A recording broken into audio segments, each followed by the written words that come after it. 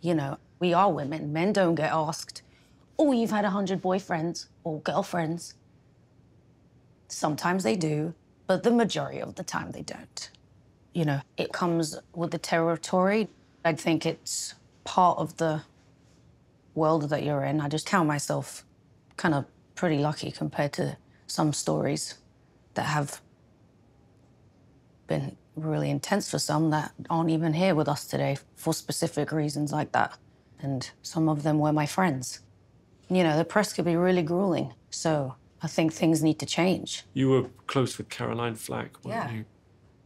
And I think it's really disgusting at times, and it's really sad.